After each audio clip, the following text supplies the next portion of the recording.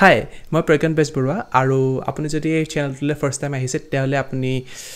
জনাত দৰকাৰ যে এই চেনেলটোত আমি ফটোগ্ৰাফি ভিডিঅ'গ্ৰাফিৰ ওপৰত আমি কথা পাতোঁ য'ত we talk about the important staff আৰু যোনটো আপোনাৰ ফটোগ্ৰাফি বা ভিডিঅ'গ্ৰাফি জাৰ্ণিত যাতে সহায় হয় তো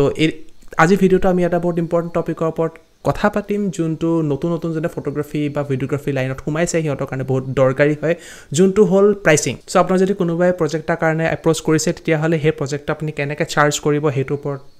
আমাৰ সদায় কনফিউজন এটা থাকে তো সেইটোৰ ওপৰতে মই ভাবিলোঁ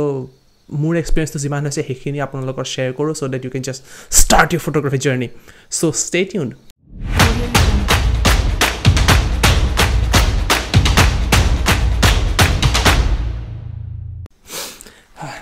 গৰম উঠি গ'ল যেতিয়া আমি নতুনকৈ ফটোগ্ৰাফি জাৰ্ণি এটা ষ্টাৰ্ট কৰোঁ তেতিয়াহ'লে আমাৰ পৰা জ'চটো উঠি থাকে যে মানে এনেকুৱা লাগে যেন ৱেবছাইটটো বনাই দিয়াৰ লগে লগে একদম পূৰা ফ্ল' হৈ যাব ইনষ্টাগ্ৰাম প্ৰফাইলটো ইমান ধুনীয়াকৈ বনাই ল'ম বনাই লোৱাৰ পিছত আমাৰ এনেকুৱা লাগে যেন মানে কাষ্টমাৰ বেক টু বেক আহি থাকিব পূৰা একদম আৰু কাইলৈ পৰা একদম আৰু প্ৰজেক্টৰ ওপৰত প্ৰজেক্ট আমাৰ সময় নাইকিয়া হ'ব কিন্তু যেতিয়া বনাই হৈ ৰেডি হৈ যাব তেতিয়া আমি দেখিছোঁ যে পূৰা চুনচান হৈ আছে যে কোনো নাহে চ' এটা ইম্পৰ্টেণ্ট পাৰ্ট যোনটো আমি জাৰ্ণিটোত এই ফটোগ্ৰাফি জাৰ্ণিটোত বা ফটোগ্ৰাফি ভিডিঅ'গ্ৰাফি জাৰ্ণিটোত দেখা পাওঁ যে মানুহে ফ্ৰীতে বস্তু বিচাৰে তো ফ্ৰীৰ বস্তুটো ক্ৰছ কৰাৰ পিছত যেতিয়া পে'মেণ্টৰ কথা প্ৰথম পে'মেণ্টৰ কথা আহে তেতিয়া আমাৰ কনফিউজন এটা আহি যায় যে চাৰ্জ কেনেকৈ কৰোঁ মানে আমাৰ এনেকুৱা লাগে যেন বেছিকৈ চাৰ্জ কৰিলে কাষ্টমাৰ গুচি যাব কিন্তু কমকৈ চাৰ্জ কৰিলে আমাৰ লোকচান হ'ব তো বস্তুটো বহুত ডিফিকাল্ট হৈ যায় সেই ডিচিশ্যনটো লোৱা চ' একচুৱেলি মেইন কথাখিনি ষ্টাৰ্ট কৰাৰ আগতে মই ভাবিছোঁ তিনিটা পইণ্ট মই টাচ কৰোঁ এটা হ'ল নিজৰ ছাৰ্ভিচটো কেতিয়া অ'ভাৰ প্ৰাইচ বা কেতিয়া আণ্ডাৰ প্ৰাইচ কৰিব নালাগে এনেকুৱা কৰিব নালাগে যেন ইমানেই অ'ভাৰ প্ৰাইচ যে মানুহে শুনা পায় বেহুচ হৈ গ'ল বা পলাই গুচি গ'ল ইমানো কম হ'ব নালাগে যে নিজৰ পকেটৰ পৰা পইচা দিয়া গ'ল তো সেইটো যাতে নহয় তো সেইটো কাৰণে মেইন পইণ্টটো হ'ল যে don't over price or don't under price second কথাটো হ'ল এটা বেছ প্ৰাইচ এটা ৰাখিব লাগে যেনিবা মই এনে 100 টকা আৰ্ণ কৰিম বুলি ভাবিছোঁ তো বস্তুটো এনেকুৱা ভাগ কৰিব লাগে যাতে সেই 100 টকা বেছ প্ৰাইচটো যাতে টাচ হয় বা তাতকৈ ওপৰ যায় কেতিয়াও সেই বেছ প্ৰাইচটো ওচৰে পাজৰে থাকে এনেকুৱা নহয় যে 100 টকা আৰ্ণ কৰিব খুজিছোঁ কিন্তু মই ঘূৰি পকি আৰ্ণ কৰিলোঁ 10 টকা এটাহে তো নিজৰ বেছ প্ৰাইচটো যদি আগতে যে ঠিক কৰি লয় তেতিয়াহ'লে ইজি হৈ যায় কামটো থাৰ্ডটো হ'ল আপোনাৰ প্ৰাইচটো ডিপেণ্ড কৰিব একচুৱেলি কিমান সঘনাই আপুনি কাম কৰিব বিচাৰিছে যেনেকৈ এজ ফৰ এক্সাম্পল যদি ৱেডিং ফটোগ্ৰাফাৰ এজনৰ একচুৱেলি ছিজন থাকে যে অল দ্য টাইম যেতিয়া মন গ'ল তেতিয়াতো ফটো তুলিব নোৱাৰে তো ৱেডিং ফটোগ্ৰাফাৰৰ ছিজন এটা থাকে তো সেই ছিজনটোতে they have to earn so' date বাকীখিনি অফ ছিজনত যাতে দে কেন ছাৰ্ভাইভ চ' ৱেডিং ফটোগ্ৰাফীৰ দামটো অকণ বেছি থাকে নৰ্মেল ফটোগ্ৰাফীতকৈ কিন্তু পৰ্টফলিঅ' শ্বুটছবোৰ যোনবোৰ হয় পৰ্টফলিঅ' শ্বুটছ যদি অকণ আউটডোৰ হয় বা ইনডোৰ হয় যি হওক তো সেইবোৰৰ কষ্ট ইউজুৱেলি কম থাকে কিন্তু সেইটো ডিপেণ্ড কৰে এইটো কমাৰ্চিয়েল শ্বুট হৈ আছে নে জাষ্ট পাৰ্চনেল শ্বুট কিন্তু পাৰ্চনেল শ্বুট যদি হয় তেতিয়া দামটো ইউজুৱেলি কম থাকে কাৰণ it can be done at any point of time চ' এই তিনিটা বস্তু মেইন ইম্পৰ্টেণ্ট হয় মোৰ ফালৰ পৰা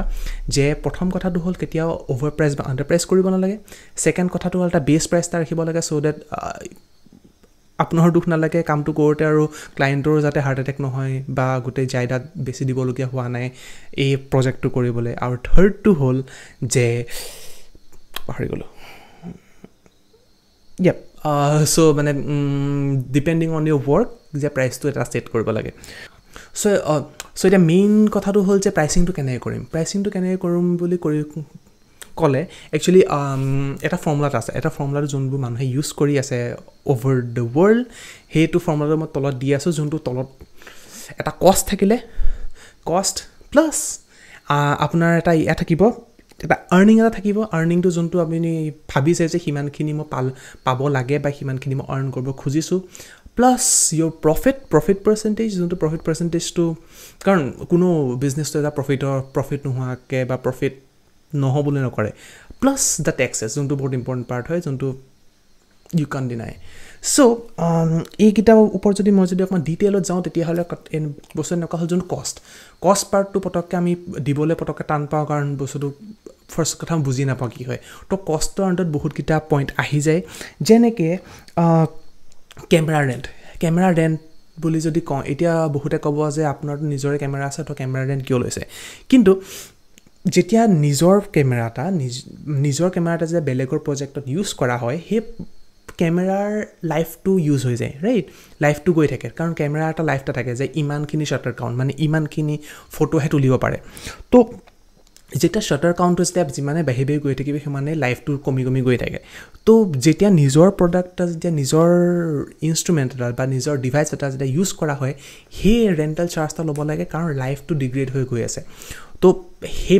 সেইটো পাৰ্ট ইম্পৰ্টেণ্ট হয় ছেকেণ্ড কথা হ'ল মানে চাওক বস্তুটো একদম চিম্পল ইয়াত কৈ আছোঁ যে কষ্টিংটো কিয় দৰকাৰ হয় কাৰণ যদি এটা প্ৰজেক্ট এটা থাকে প্ৰজেক্টটোত যদি আপোনাৰ কেমেৰা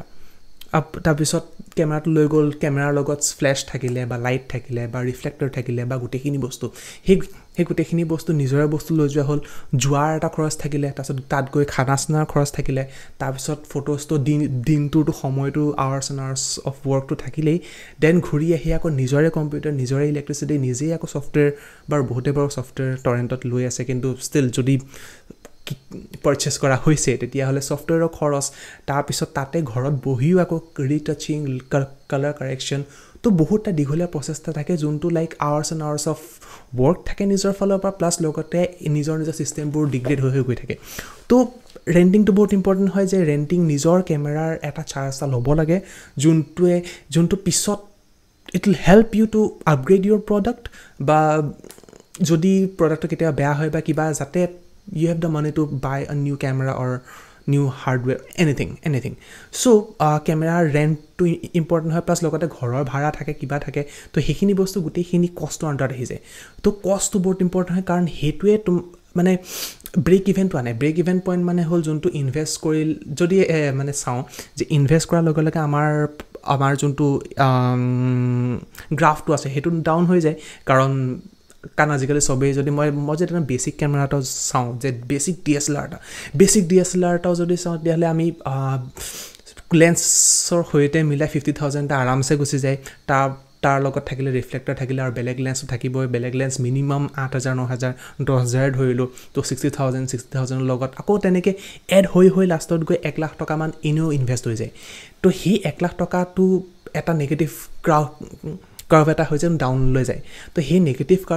কাৰ্ভৰ পৰা জিৰ'লৈ আহিবলৈও it takes a lot of time তো সেই অকল কষ্টটো লৈ থাকিলে ইট ডাজন্ট মেক চেন্স যে অকল মানে ব্ৰেক ইভেন পইণ্টটো পাৰ কৰিল ব্ৰেক ইভেন পইণ্ট মানে যোনটো জিৰ' লেভেলটো ক্ৰছ কৰাৰ পিছতহে ইউ ষ্টাৰ্ট মেকিং আ প্ৰফিট চ' সেই কষ্টটো অলৱেজ ইনক্লুড কাৰণ সেইটো বহুত মানে মানুহে বহুত মানে পাত্তা নিদিয়ে কিন্তু সেইটো বস্তু actually it makes a huge difference আৰু যোনটো ক্লায়েণ্টক U have to make them understand so' second কথাটো হ'ল আৰ্নিংটো যদি মই ভাবোঁ তেতিয়াহ'লে এনেকৈ বুজাব পাৰি যেনিবা your monthly earning you are aiming for is 20,000 মাহেকীয়াকৈ you want to earn কিন্তু কথাটো হ'ল যেনিবা কোনোবা এটা প্ৰজেক্টত কষ্ট আহি আছে লাইক 12,000 তো you have to add that up যে 12,000 আহি আছে plus your earning is 8,000 so you have to add that up to the costing so that যোনটো নিজৰ আৰ্নিঙৰ এইম এটা থকা যায় সেইটো যে ক্ৰছ কৰে থাৰ্ড পইণ্টটো আহি গ'ল প্ৰফিট কাৰণ কি হয় এতিয়া অকল জাষ্ট কষ্টটো ওলাই থাকিলে নহয় কাৰণ এতিয়া যোনটো ইনভেষ্টমেণ্টটো আছিলে প্ৰথম যোনটো ইনভেষ্টমেণ্ট আছিলে সেইটো জিৰ' কৰিবলৈতো টাইম লাগিলেই কিন্তু অকল জিৰ' কৰাটো মেইন এইম হ'ব নালাগে কাৰণ যদি বিজনেছত ছাষ্টেইন কৰিবলগীয়া হয় তেতিয়াহ'লে U have to add Euro on percentage two add চ' মানে প্ৰফিট পাৰ্চেণ্টেজটা সদায় এড কৰিব লাইক 8% 10% যিমান ইউ ৱান্ট টু আৰ্ণ কাৰণ সেই প্ৰফিট পাৰ্চেণ্টেজটো সেই প্ৰফিটটোৱেহে একচুৱেলি আপোনাৰ বিজনেছটো আগবাঢ়াই গুচি যাব কাৰণ সেই প্ৰফিটটো যদি নাথাকে সেই প্ৰফিটটো নাথাকিলে কেইদিনমানৰ পিছত when you are not earning that much যেতিয়া বেছিকৈ আৰ্ণ নহয় তেতিয়াহ'লে একচুৱেলি অকণমান ডিগ্ৰেড ফিল কৰা যাব যোনটো ইভেঞ্চুৱেলি বেলেগ লাইন বিচৰা ষ্টাৰ্ট কৰা হৈ যাব মানে কাৰণ অলৰেডি যদি কেমেৰাত 1.5 লাখ টকা খৰচ কৰা হৈছে কম্পিউটাৰ চিষ্টেম এটা থাকিব কম্পিউটাৰ চিষ্টেমত 50,000 মিনিমাম খৰচ এটা হয় তাৰপিছত ৰেম আপগ্ৰেড থাকিব CPU প্ৰচেছিং পাৱাৰ আপগ্ৰেড কৰা থাকিব বা নতুন লেন্স ল'বলগীয়া থাকিব তো আৰু প্লাছ লগতে যদি অকলে পৰা নাই মানুহ হায়াৰ কৰিবলগীয়া হ'ব তো সেইবোৰ এটা খৰচ থাকে তো সেইখিনি বস্তু প্ৰফিটৰ ফালৰ পৰা ইনভেষ্ট কৰিব পাৰিব লাগিব প্লাছ লগতে নিজৰ খোৱা বোৱাটো কথা আছে ৰাইট তো সেই গোটেইখিনি আহিবলৈ হ'লে প্ৰফিট পাৰ্চেণ্টেজটো বহুত ইম্পৰ্টেণ্ট হয় এণ্ড লাষ্টলি টেক্সটো বহুত ইম্পৰ্টেণ্ট হয় যোনটো আমি কেতিয়াও মানে স্কিপ কৰিব নোৱাৰোঁ কিন্তু এজ এ বিগিনাৰ টেক্সৰ পাৰ্টটো ইমানটা ইম্পৰ্টেণ্ট নহয় কিন্তু ইভেঞ্চুৱেলি কিন্তু যদি বিজনেছ ষ্টাৰ্ট কৰি আছে তেতিয়াহ'লে ইউ শুড একচুৱেলি মানে focus on the tax part কাৰণ সেইটো eventually U will need a lot মোৰ তো নিজৰ ফালৰ পৰা যদি টেক্সৰ পাৰ্টটো যদি চাই থকা যায় ইটছ ৰিয়েলি গুড ইয়াৰ পিছত এতিয়া ক্লায়েণ্টক কেনেকৈ দেখাব বস্তুটো ক্লায়েণ্টক দেখুওৱা বস্তুটো একচুৱেলি বহুত ক্ৰিটিকেল হৈ যায় কাৰণ অল অভাৰ নিজৰ এতিয়া কেলকুলেশ্যনটো ওলাই গ'ল যে কিমান খৰচ হ'ব কিমান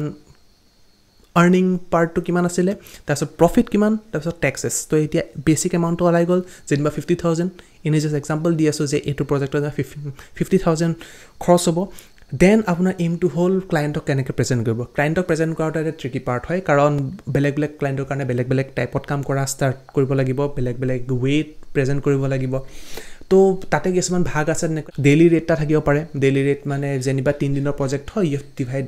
it in 3 days তো বস্তুটো হেতুৰ ওপৰত ডিপেণ্ড কৰিব যে ডে ৰেটটো কৰি যাতে আপোনাৰ লোকচানটো নহয় মানে ডে ৰেটত বোলে 50,000টো বোলে 3 ভাগ কৰি দিলে ডে ৰেট বোলে 2 দিনতে কাম শেষ হৈ থাকিলে তো সেইটো আপোনাৰ নিজৰ কেলকুলেশ্যন থাকিব লাগিব যাতে নিজৰ লোকচানটো নহয় ছেকেণ্ডটো হ'ল আৰ্লি ৰেট ষ্টাৰ্টিঙত কেতিয়াও দৰকাৰ নহয় কিন্তু ইভেঞ্চুৱেলি আৰ্লি ৰেট ইজ মোৰ profitable both for the client and for you কাৰণ আৰ্লি ৰেটত ইউজুৱেলি চাৰ্জটো অকণ বেছি থাকে আৰু প্লাছ তেতিয়া হেতু বহুত ইম্পৰ্টেণ্ট হয় তেতিয়া আৱাৰলি ৰেটত তেতিয়া কামবোৰ খৰকে হয় when you are busy যেতিয়া আপোনাৰ যদি আপোনাৰ বিজনেছটো গ্ৰো হ'ব তেতিয়াহ'লে আৱাৰলি ৰেটটো একচুৱেলি মোৰ প্ৰফিটেবল হৈ যায় কাৰণ you are not spending a lot of time there আৰু লগতে ক্লায়েণ্টটো খৰধৰ কৰিবলৈ চাব so that তেওঁলোকৰ খৰচটো কমি যায় তো ইভেঞ্চুৱেলি কামটো বহুত স্পীড আপ হৈ যায় তো সেইটো কাৰণে মানে প্ৰজেক্টৰ আগতে মানে প্ৰি প্ৰডাকশ্যনখিনি বহুত ভালকৈ হৈ যায় so that on the day of the shoot একো খেলিমেলি নহয় তো আৱাৰলি যেনিবা 8 ঘণ্টাৰ শ্বুট আছিলে 8 ঘণ্টাৰ শ্বুটত U will get paid for those 8 hours আৰু এটা ৱে হ'ব পাৰে ফুল প্ৰজেক্টটোৰ দাম এজ এন গোটেই প্ৰজেক্টটো লাগিলে এমাহ লাগক 2 মাহ লাগক ইউ আৰ অনলি চাৰ্জিং 50,000 তো সেইটো বস্তু এটা কাৰণে এটা ফালৰ পৰা ইজি হৈ যায় যে একো টাইম ফ্ৰেম নাথাকে তো বেছিকৈ প্ৰেছাৰ নপৰে কাৰণে আৰু প্লাছ ইউ আৰ fine মানে you're sure that hey গোটেই এমাউণ্টটো you'll get it so and also ক্লায়েণ্টৰো হেতু এয়া নাথাকে যে মানে কি বুলি কয় বস্তুটো যদি কিবা অকমান টাইম লাগিলে বা কিবা লাগিলে বা খৰকে হৈ গ'ল তেওঁলোকৰ বেছি খৰচ এক্সট্ৰা খৰচ একো নাই তো ফুল এমাউণ্টটা থাকিব ফুল এমাউণ্টত দুইটা পাৰ্টিৰ পৰা চিয়ৰ হৈ থাকিব বা নহ'লে কিছুমান কমাৰ্চিয়েল শ্বুটত এনেকুৱা হ'ব পাৰে পাৰ image costing is also' important কাৰণ যদি এটা কমাৰ্চিয়েল শ্বুট এটা কৰা হৈছে কমাৰ্চিয়েল শ্বুট বা কিবা কোম্পানীৰ কাৰণে কৰা হৈছে তেতিয়াহ'লে পাৰ ফটো হিচাপে ইটছ মোৰ প্ৰফিটেবল কাৰণ নিজৰো বেছি সময় খৰচ নহয় আৰু ক্লায়েণ্টৰো একদম স্পেচিফিক এইকেইখন ফটোৱে লাগে এইখনত মই ইমান পে' কৰি আছোঁ পাৰ ইমেজ তো সেইটো প্ৰফিটেবল হৈ যায় বহুতখিনি আৰু এটা চাৰ্জ এটা আহে যোনটো ইভেঞ্চুৱেলি ইউল নিড ইউছেজ চাৰ্জ তো সেইটো বহুত ইম্পৰ্টেণ্ট হয় কাৰণ যেতিয়া এখন ফটোখন তোলা হ'ল এখন ফটোখন তোলাৰ পিছত সেই ফটোখন ক'ত ইউজ হ'ব সেইটোৰ ওপৰত একচুৱেলি ইউ শুড চাৰ্জ কাৰণ এতিয়া বোলে এখন ফটো যোনখন লোকেল নিউজ পেপাৰত ইউজ কৰা হ'ব কমাৰ্চিয়েল শ্বুট এটা আছিল বা সেইটো যেনিবা লোকেল নিউজ পেপাৰত ইউজ কৰা হ'ব লোকেল নিউজ পেপাৰত পোষ্ট কৰা হ'ব পাব্লিছ কৰা হ'ব তো তেতিয়াহ'লে সেইবোৰত জাষ্ট মানে এটা বেছ প্ৰাইচ থাকিলে মিনিমাল প্ৰাইচ এটা থাকিলে কিন্তু সেই একেখন ফটোৱে যদি if they R going to publish like nation wide বা ইণ্টাৰনেশ্যনেল ৱাইড তো ইউ শুড চাৰ্জ মোৰ বা নহ'লে যদি এনেকুৱা যদি সিহঁতে বিচাৰিছে যে ফটোখন তোলাৰ পিছত as a photographer U don't have any right to the picture আৰু সিহঁতিয়েই য'ত মানে you can post that picture anywhere ফটোখন পূৰা ছাবমিট কৰি দিব লাগিব তেতিয়া ইউ শুড চাৰ্জ মোৰ কাৰণ ইউ আৰ গিভিং আৱে ইয়'ৰ ৰাইট কাৰণ as a photographer U should read the loss ফটোগ্ৰাফিৰ loss বহুত ইম্পৰ্টেণ্ট হয় অলপমান ভেগ হয় ইণ্ডিয়াত বহুত ভেগ হয় কিন্তু U should read them so' date কোনো একো খেলি মেলি কৰিব নোৱাৰে তো ফটোগ্ৰাফাৰ ল হিচাপে যেতিয়াই নিজেই ফটোখন তোলা হৈছে as long as you have the ৰ ইমেজেছ বা একদম অৰিজিনেল পিকচাৰখন যেতিয়ালৈকে নিজৰ ওচৰত থাকে তেতিয়াহ'লে গোটেই ফুল ৰাইটটো ফটোগ্ৰাফাৰজনৰ ওচৰত থাকে লাগিলে য'তেই তোলক যাৰেই তোলক আনলেছ অলৰেডি কণ্ট্ৰেক্ট এখন বনাই থোৱা হৈছে যে ফটোগ্ৰাফাৰজনে ফটো যি তুলিব এইটো ইভেণ্টত গোটেইখিনি ক্লায়েণ্টৰ হ'ব তেনেকুৱা যদি কণ্ট্ৰেক্ট বনাই থোৱা আছে then it's a different cash যদি একো নাই তেতিয়াহ'লে সেই ফটোখনৰ ফুল ৰাইট ফটোগ্ৰাফাৰজনৰ ওচৰত থাকিব এইটো হয় যে এনেকুৱা যেনিবা মানে এনেকুৱা যে এৰিয়াটো যেনিবা U are not suppose to take pictures যে বাহিৰত লিখা আছে যে ফটোগ্ৰাফি ইজ প্ৰহিবিটেড সেইবোৰত you can to take a picture কিন্তু যদি একো লিখা নাই বা কিবা তেতিয়াহ'লে ইটছ অল ইয়'ৰ পিকচাৰ তো দেটছ দ্য থিং চ' যদি মানে ইউছেজৰ ওপৰত যদি কিবা ইছ্যু থাকে তেতিয়াহ'লে U should just check all the lodge and all আৰু যেনেকৈ যোনে ইউজ কৰে মানে সেইটো ষ্টাৰ্টিঙত U don't need to worry about it কিন্তু ইভেঞ্চুৱেলি কিন্তু সেইবোৰ জানি থোৱাটো বহুত দৰকাৰ চ' ডেট ক্লায়েণ্টে ক'ত ইউজ কৰিব সেই ফটোখন সেইটো যদি গম পায় then U should charge accordingly চ' ফটোগ্ৰাফীৰ ৰুলটো এইটো আছিলে যোনটো মই এতিয়া স্ক্ৰীণত লিখি দিছোঁ যে কষ্ট বহুত ইম্পৰ্টেণ্ট হয় কষ্ট plus your earning plus your profit plus your taxes তো সেইকেইটা ইকুৱেল কৰি যোনটো হয় সেইটো একচুৱেলি টোটেল প্ৰজেক্টৰ দামটো হয় এতিয়া আপুনি ডিপেণ্ড কৰিব মানে কাৰ লগত কেনেকৈ মানে ইয়াক মানে কথা পতা হৈছে ক্লায়েণ্টটো কেনেকুৱা হয় ক্লায়েণ্টজনৰ পইচা কিমান থাকিব পাৰে বা প্ৰজেক্টটোত কিমান ইনভেষ্ট কৰিব পাৰে সেইটো মতে ইউ শুড লাইক কেনেকৈ